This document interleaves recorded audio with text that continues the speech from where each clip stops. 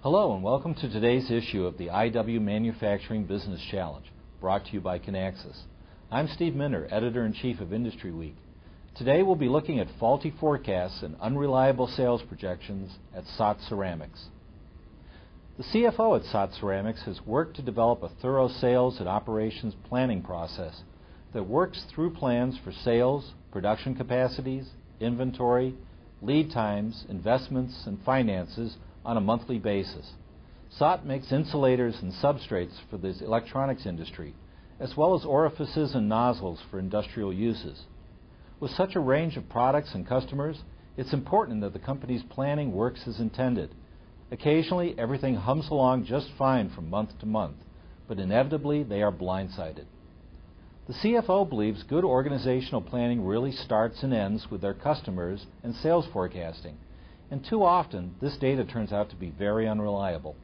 The CFO and Director of Sales have tried to bring some standardization to the sales function, from the way salespeople define a sale to the manner by which they develop their individual forecasts.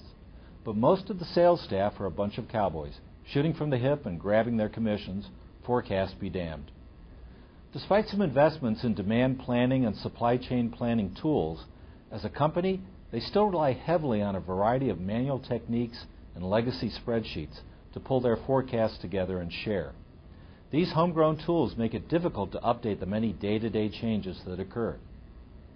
The CFO believes the sales forecasting component of the planning process has turned into Soddt's Achilles heel.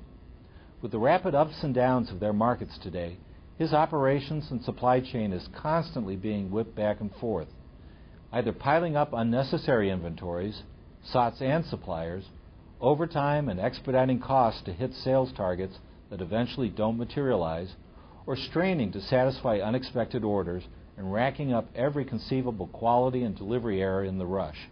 He isn't asking for a crystal ball, but he does need to reorganize Soddt's sales forecasting before it damages the company. Where should he start?